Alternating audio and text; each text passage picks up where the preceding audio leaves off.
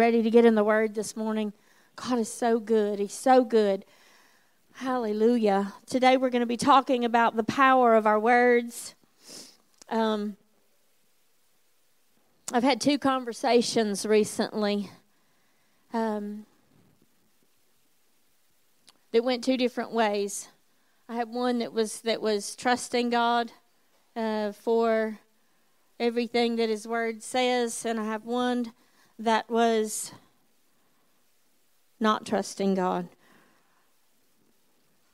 And I believe with all of my heart that we're going to see in Scripture today that if we will take His Word and if we'll apply it to our lives, but not just His Word, the things that we speak from our hearts, that there are things that the Lord will do. He'll bring blessing in our life as long as we do things His way, according to His Word. Proverbs, chapter 18, verses 20 and 21. I'm going to begin with this scripture, and then at the end I'm going to end with this scripture. It says, "A man's stomach shall be satisfied from the fruit of his mouth, from the produce of his lips he shall be filled. Death and life are in the power of the tongue, and those who love it will eat its fruit." Do you remember as a child ever saying sticks and stones? Remember that? Anybody remember the rest of it? Yes, sticks and stones may break my bones, but words will never hurt me. It's just not true.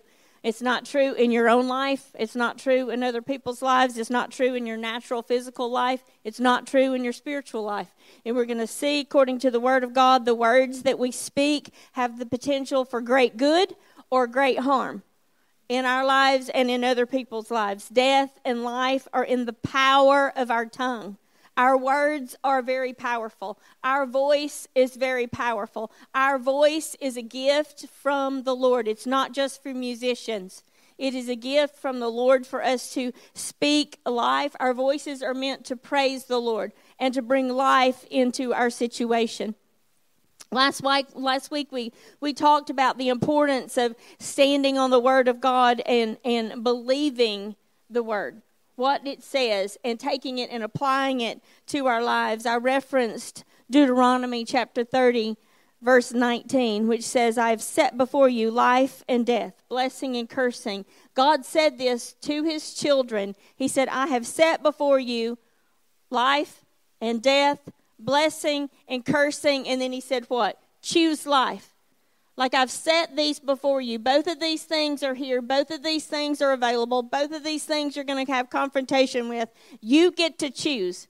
We choose death or life. These words in Deuteronomy and the words in Proverbs 18, death and life is in the power of the tongue. I've set before you death and life. They're the same Hebrew words. Life means sustenance for living. It's the strength to be alive, the strength to live spiritually, being alive spiritually. Death means plague. It's anything that's opposed to life. It brings death.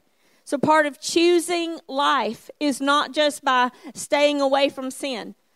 Choosing life is not just in our actions and our deeds. Choosing life is also in the words that we speak. It is in the words that we speak. Death and life are in the power, the strength, the might, the power of the tongue. Matthew chapter 12, if you have your word, if you'll turn to Matthew chapter 12. And in just a few minutes, we're going to look at James chapter 3. So if you would like to mark those. Matthew chapter 12, beginning with verse 33. "Either make the tree good and its fruit good, or make the tree bad and its fruit bad. For the tree is known by its fruit. You brood of vipers, how can you speak good when you were evil? For out of the abundance of the heart the mouth speaks. The good person out of his good treasure brings forth good. The evil person out of his evil treasure brings forth evil.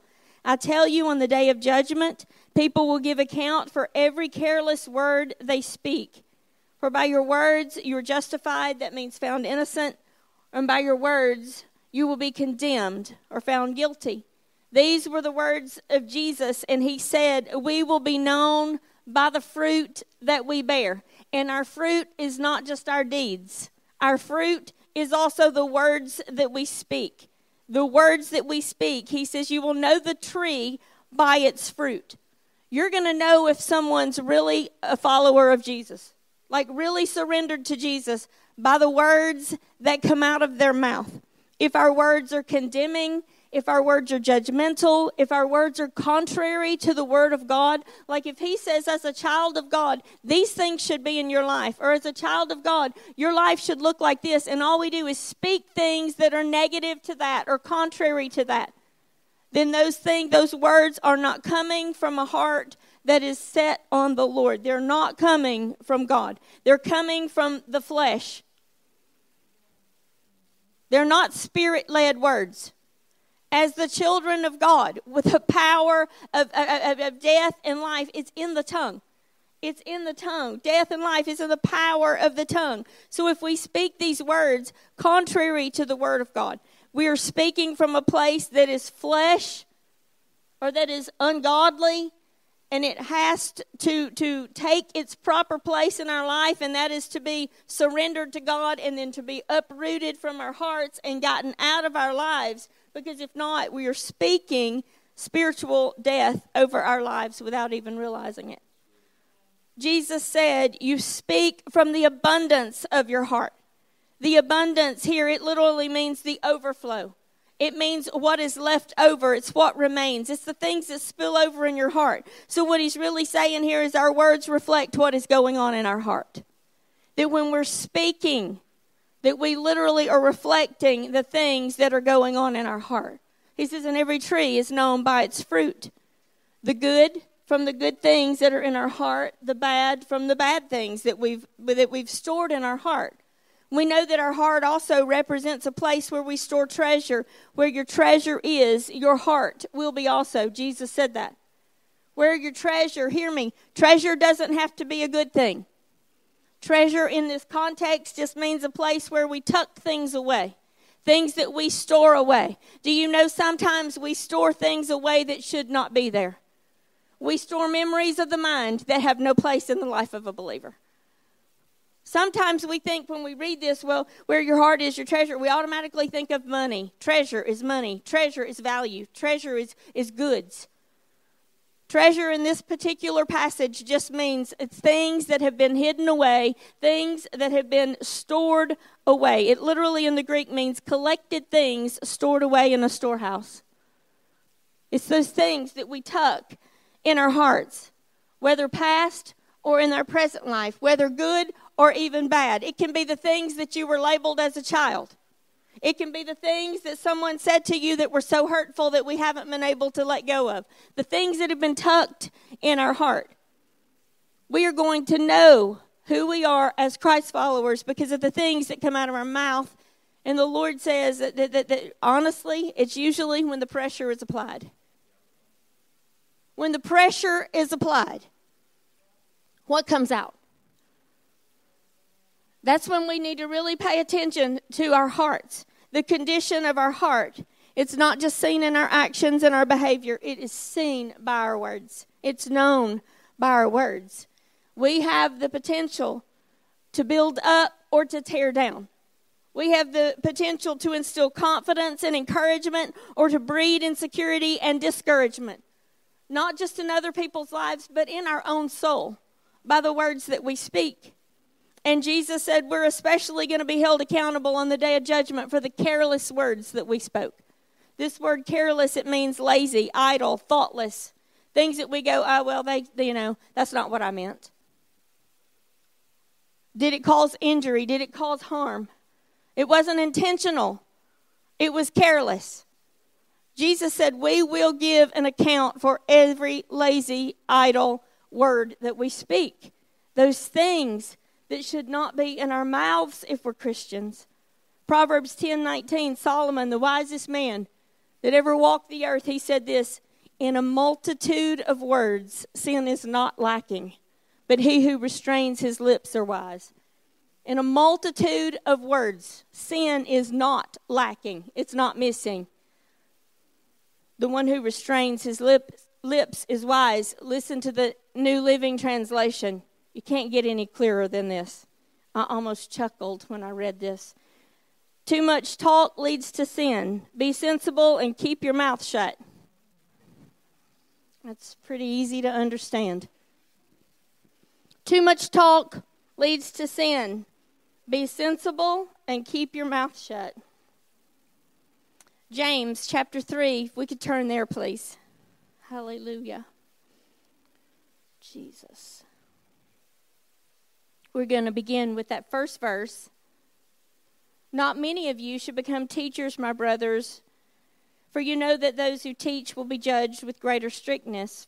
For we all stumble in many ways, and if anyone does not stumble in what he says, he is a perfect man, able also to bridle his whole body. If we put bits into the mouths of horses so that they obey us, we guide their whole bodies as well. Look at the ships also. Though they are so large and are driven by strong winds, they are guided by a very small rudder wherever the will of the pilot directs. So also the tongue is a small member, yet it boasts of great things. How great a forest is set ablaze by such a small fire. And the tongue is a fire, a world of unrighteousness. The tongue is set among our members, staining the whole body, setting on fire the entire course of life, and set on fire by hell. For every kind of beast and bird, of reptile and sea creature can be tamed and has been tamed by mankind, but no human being can tame the tongue. It is a restless evil, full of deadly poison. With it we bless our Lord and Father, and with it we curse people who are made in the likeness of God.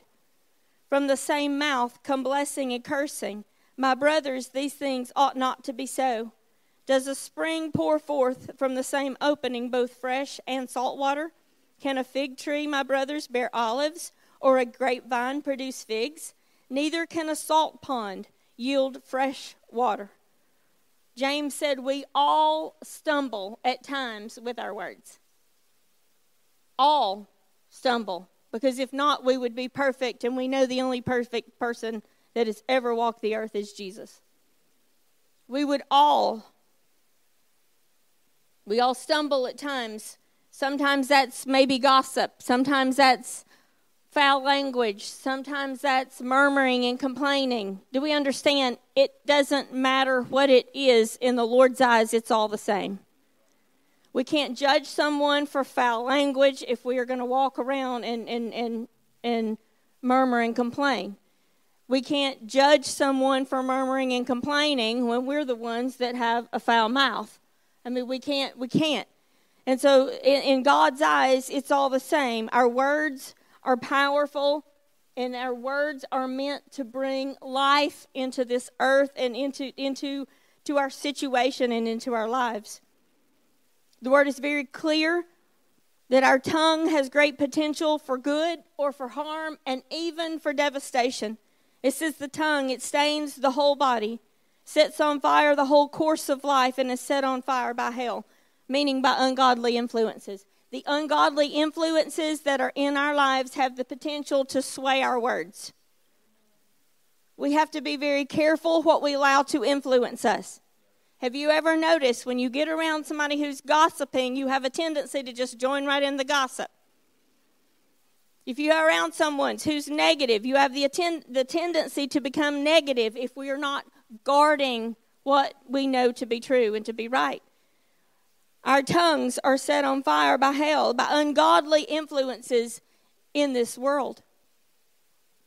We have to rely on the help of the Holy Spirit. We have to rely on the Word of God, like we talked about last week, taking the Word, speaking the Word into our lives more than we have before. Applying it more than we ever have. Our words here, it says, it's like spreading deadly poison, setting fire to our own lives or to the lives of others. Our words like spreading life or spreading poison. That's what God says. We can either spread life or we can spread poison. Our words directly affect the quality of our life. You can say, well, that just doesn't make sense. There's a lot of things that don't make sense in the natural, but you know it in your heart that it is truth if you know Jesus. And what he is saying is that our words directly affect the quality of our life. In Proverbs and in James, both of these mention how easy it is to sin with our words. How easy it is to fall short with our words. Our harsh, unkind words, maybe it's lying, maybe it's slander, maybe it's gossip, maybe it's dirty jokes, maybe it's foul language. It's all listed as unwholesome talk. Whether it's murmuring, whether it's complaining, arguing, or disputing, it doesn't matter. The word calls it a restless evil. Restless evil, when we're speaking things that are contrary to the heart of God. The scripture very clearly calls it a restless evil. Restless in the Greek is unstable, it's unsettled, it brings confusion and disorder. Hear me. When I looked this up in various commentaries, this is the example that was given for a restless evil. An upheaval of in the political sphere. I immediately had this image of the White House on January the 6th of 2021. Everybody knows about that. The confusion, the disorder, all of these things. We have the potential to bring confusion and disorder with the words that we speak, or we have the potential to bring life and encouragement. It's very simple. The gospel is very simple, but it is very powerful for our lives and for the lives of people in our life. It is very, very simple. Psalm 46:10, be still and know that I am God. Be still. That doesn't mean, hey, do nothing and just trust me. Take your hands off and just trust me. No, but it does mean let your hands drop and trust me while you keep pursuing, while you keep praying, and while you keep speaking life. We cannot sit back and say, I trust you, God, but then out of the same mouth say, I don't know, God, but this, and complain about this, and fret about this, and worry about this. Scripture says if we want to move God by our faith, we got to stand on His word. And we've got to speak life into our situations. Hear me. This is not name it and claim it stuff. I want to make that very clear. You can like who you like. You can listen to who you listen to. I don't listen to very many. I just don't have the time to listen to different evangelists or whatever. I'm not talking about I'm going to speak it into existence. I'm not saying that. I'm saying getting before God, reading His word, and what His word says to do, then applying it to our lives. Just simply applying the word of God. It's not a name it and claim it thing. Instead of us having a restless tongue that's full of deadly poison, we need to ask the Holy Spirit to help us to make the choice to speak good, to make the choice to praise Him with our words. Our words praise Him when we speak life and when we spread the light of God and the love of God. It's praise. Praise is not just what we do on Sunday mornings in the church service. It is literally a point of lifestyle in our words that we speak. A restless evil full of deadly poison. We cannot be ignorant, uneducated, unaware that the words that we speak are life and death. They are life and death. Spiritual life or spiritual death to our souls and to everyone around us. I want to ask you this. If you knew that in your home, in your car, in this room, in your workplace, if you knew that there was something there that had the potential to break open and to spread a deadly gas, would you not handle it very carefully? Like if it was inside of your control and if you were responsible for it, would you not guard that thing? Be very careful. See, sometimes we just say things without understanding the impact of what we're speaking into our lives. Philippians chapter 2, 13 through 15, it says this, for it is God who works in you to will and to act on behalf of His good purpose. Do everything without grumbling and disputing or complaining and arguing, so that you may be blameless and pure, children of God without fault in a crooked and perverse generation, in which you shine as lights in the world. Paul said, for it is by God who works in you. Like that we understand that God knows everything about our life. And whether it's His will that we are where we are or not, He works His purpose forth in our lives. He takes us right where we are, and He brings about His purpose through our lives. If we trust Him for our salvation and our eternity, we have to trust that He's with us every step of the way. And God's word says, it doesn't matter what is going on. He says it very clearly. Do everything without grumbling and complaining, arguing, so that you can be found blameless and pure. That's not easy to do. It's not easy to do. But we have the helper, the Holy Spirit. I'm telling you, you can ask Him, God, help me when I start to go off track with my words. Help me. I'm telling you, He will. And then you'll have the choice. You'll literally, I believe, with all of my heart, you will hear something in deep in your soul say, you can say it or not say it. You better hold that thought. And you've got a choice then. Do you obey or do you not? Because the truth is, our words are supposed to bring life. Our words are supposed to bring light. Our words are a testimony to the world that Jesus is real and that He's alive. And when we, as the children of God or the church of God, are talking in a way that looks just like the world, no matter what we're saying, I'm not talking about curse words. Those too. I'm not talking about that. I'm talking about murmuring and complaining that the Lord talks about when we do this. And we all fall short. We just read it. We all stumble at times. But we have to get to a place where we realize the power of our words. The simple power of our words to people. To bring an encouraging word that uplifts their soul. How powerful it is. Our words serve as a testimony. He says they're shining as lights in the world. Our lives are supposed to shine as light to this very dark world. And if our words are hurtful towards others, or if we just don't think about it and don't understand the weight that our words carry, then we can damage someone else without ever realizing it. And the Lord says we will stand and we will give an account for that. This needs to be our prayer. Psalm 141, verse 3. Set a guard, O Lord, over my mouth. Keep watch over the door of my lips. Set a guard, O Lord, over my mouth. And keep watch over my lips. Hear me. He will help you, but He will not do it. We have the control of the door, right? We get to choose. Proverbs 13:13. He who guards his mouth protects his life, but the one who opens his lips invites his own ruin. It's our choice, Scripture says. He who guards his mouth protects his life. But the one who opens his mouth, he's not talking about general conversation. He's talking about when we open our mouth and we speak things that are contrary to what it should be, to the heart of God. Or hurtful things. If we do things that negate the word of God, we are inviting ruin into our lives. Proverbs 21:23. He who guards his mouth and tongue keeps his soul from distress. We want our soul, our mind, and our emotions not to be distressed. We have to guard the words we speak. We've got to understand our words are so powerful, so powerful.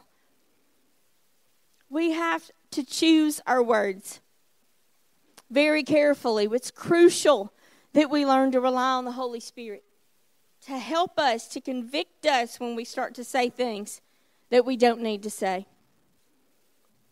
It impacts the quality of our life, and it impacts the quality of our testimony. Our testimony. What does the world?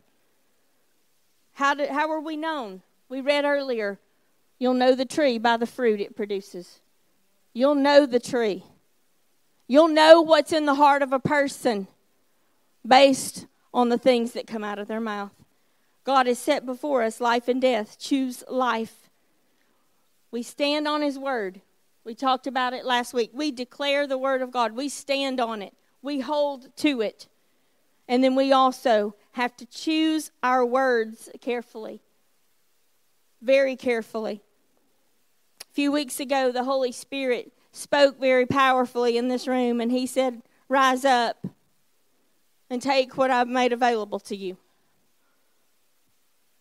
I've said it last week. I'll say it again. This word is available to us. And it is sure. And you don't have to question it. It will not return void. It is life. And if he says it, and if he says this very simple gospel, is there is life and death in our mouth, then it is truth. You understand? I believe that's why somebody can be married to an unbeliever. And you don't have to preach at them all the time, but you can spread life in your home by the words you choose to speak, and they can see the love of God in you. We've seen it. We went to church with a woman years ago whose husband, and I don't believe he's a believer even today, but he has told her very clearly, but I believe in God now. He hasn't surrendered to God, but he believes in God. Why? Not because she would preach at him, just because she would live the word and she would speak. She was very guarded with her words towards him. Rise up, take what I have. We need to use the word of God as our weapon of choice against our enemy, but we also need to use it as our shield of faith. We need to speak the word of God as our shield of faith so that we can progress forward despite the enemy. Then finally, we need to use the word of God. We need to speak the word of God. We need to sow it as seeds so we're scattering truth in our life. So the things that we speak, we also need to incorporate speaking God's word into our life. And we are sowing seeds of truth into our heart. That is when we will begin to produce good fruit. Good fruit is not just kind words. Good fruit is life. It is the word of God as we begin to stand on it and speak it into our lives. Matthew, I'm going to ask if you and Jeremy will come up for just a minute. I don't need the whole worship team. I want to go back now. I want us to go back to this very first scripture that we read earlier, Proverbs chapter 18.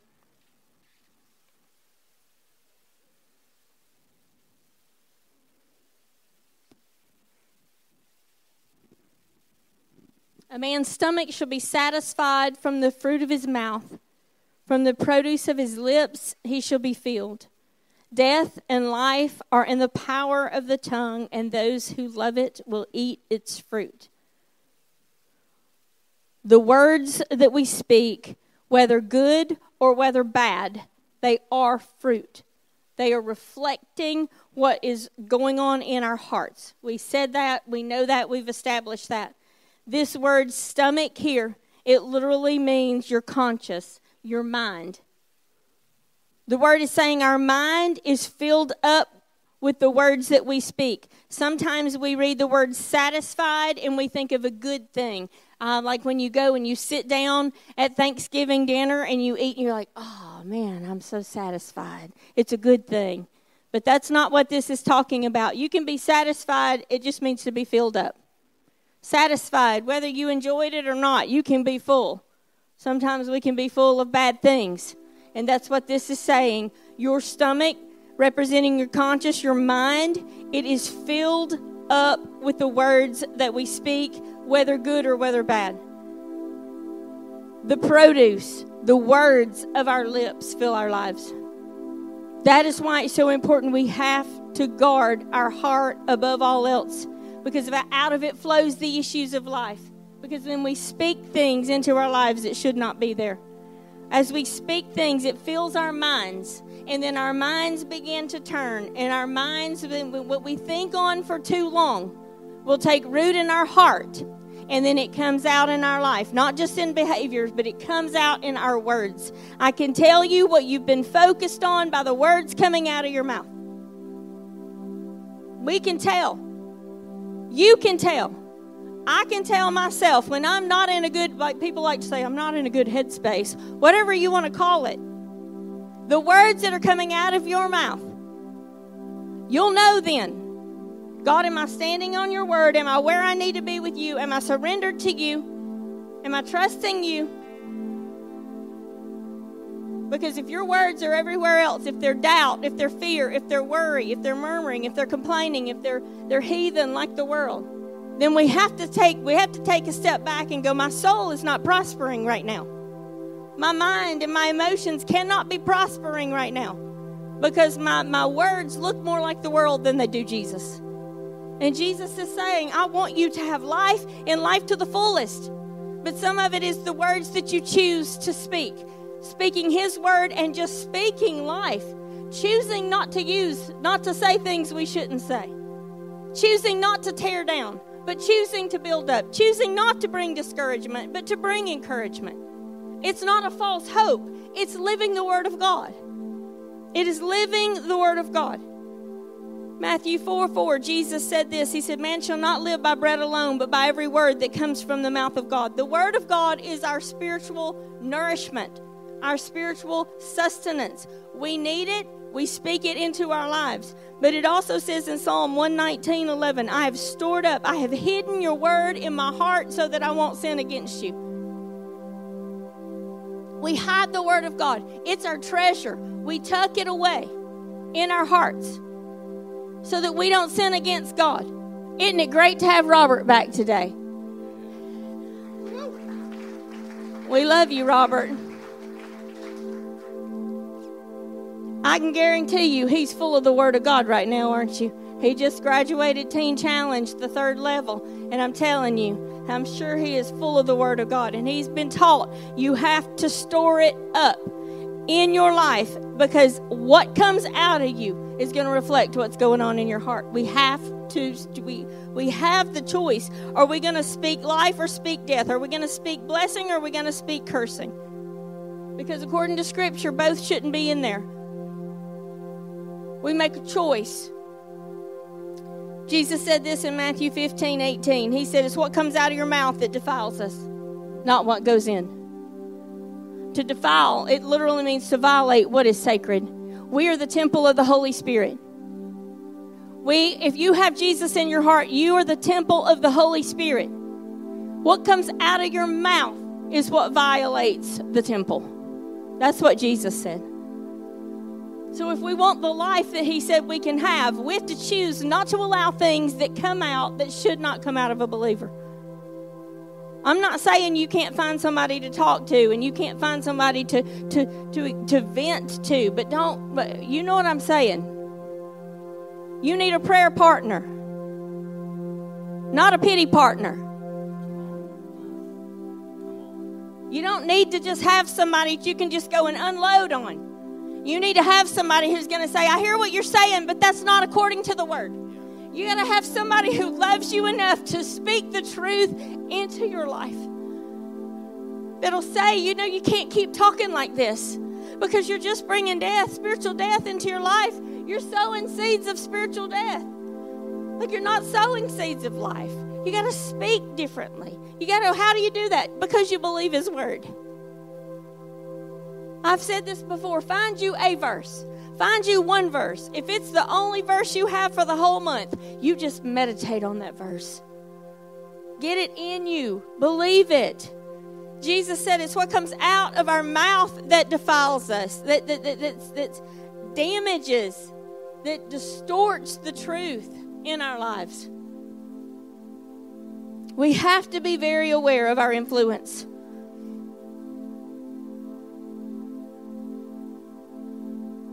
We have to be very aware of our words.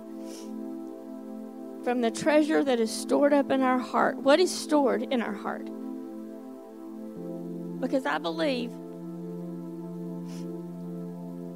there are some that you probably had things spoken over you from the time you were a child. And you've taken those words and you've tucked them. And I believe with all my heart the Lord wants to remove those things from you.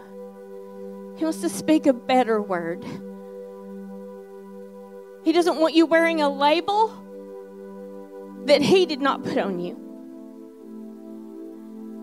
He calls you redeemed if you belong to Jesus.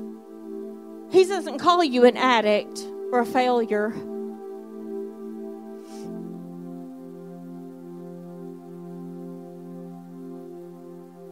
So we have to be careful that we don't call ourselves that. We don't call ourselves things that are contrary to the Word of God. So who has He created you to be? You're fearfully and wonderfully made in the image of God. That's what he says. Joint heirs with Jesus.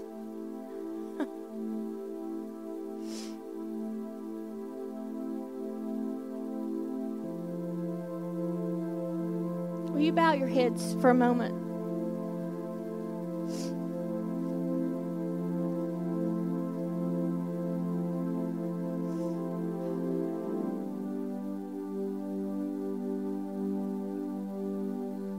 Hallelujah. I see this as two ways. One is not the words that you speak, but the words that have been spoken over you.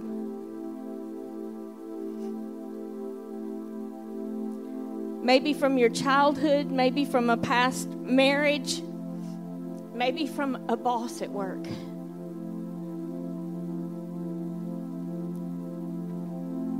But the words that have been spoken over you have had a bigger grip than they need to. They've been tucked away in our heart. And the Lord today, I believe, wants to provide healing in that space. If you will surrender that to Him, I know He will meet you where you are and remove that label off of your life.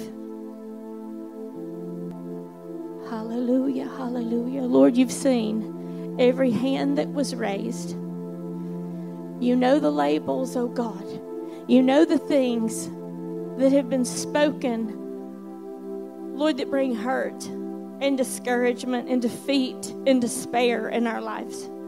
I pray right now in the name of Jesus that you would administer healing to these places. Lord, I pray you give them the strength to release this in your name. And in order to do so, that they release forgiveness to whomever said those words over them, so that they can be free in the name of Jesus. I pray for those who've gotten into a habit of saying things that they know, God, are not you. I pray that you just by your love, oh God, that your gentle, loving compassion, that right now you would minister to their heart. Help them to see themselves as you see them, oh Lord. I pray that they learn to rely on the Holy Spirit to help them, but that they would realize they have a choice in the words that they say. And I pray, oh God, that as they began to shift and change the way they speak, I pray that they would see life come, oh God, your life come into their life, come into their hearts. Lord, spring forth in every area of their life as they simply apply your word. Hallelujah.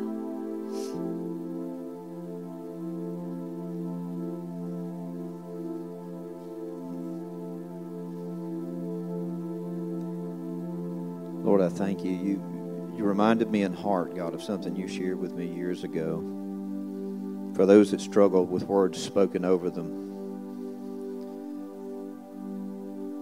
Father, you remember years ago I struggled with my dad. He was lost. He didn't know you. And he didn't know how to build life into me. And you taught me that he can't give what he doesn't have.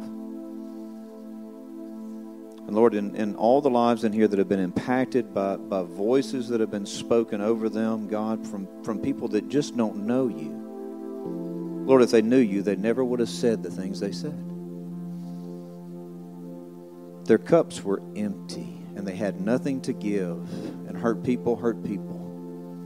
And Lord, I thank you that the power of those words has nothing to do with who your sons and daughters are in this room. And right now, in Jesus' name, Lord, I thank you that you remove the power of words spoken over people that have no right to chain them to an identity that you didn't give them.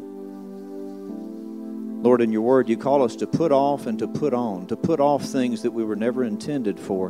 And I thank you today, but by faith, God, the words spoken, the cages that people have been resident in for all of these times, God, by words that are like vapor and have no power over them, God, all of that fades today. And the words that you speak, God, become who they are.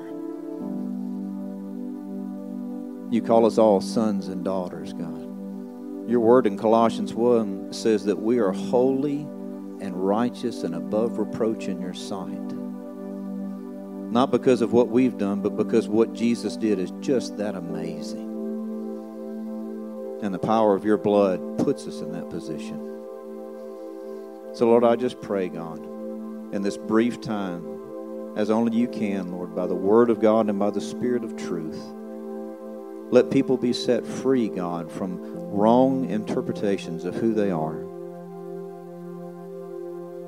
And thank you that their eyes become all the more open today to who you say they are, and help them to begin to speak what you say and to take on that identity. And I thank you, Lord, that you help us from this point forward to distinguish, oh God, that which is good and right and pure when we begin to speak it, and that which isn't. Lord, soften our hearts, God, and in our ears to hear more clearly, Lord, from you, so that we speak no longer things that bring pain and destruction, God. Help those things to be removed from our hearts, God, so that we can really be harmless and blameless as you've called us to be. In many situations, God, you call us to be the answer to people that need you. Give us the strength and the anointing to do that, God. So, Lord, thank you for today. Thank you for the testimonies of healing in this room. Thank you for new life. Thank you for, Lord, again, through the gifts of the Spirit, beckoning us to draw near to you, to step up and to receive what you have for us. Thank you for the admonishment, God, to put away the things of the flesh, because you've got a life that's waiting for us that's amazing, God. Help us to overcome those things and just draw near to you, Lord. We thank you and we love you. In Jesus' name, amen.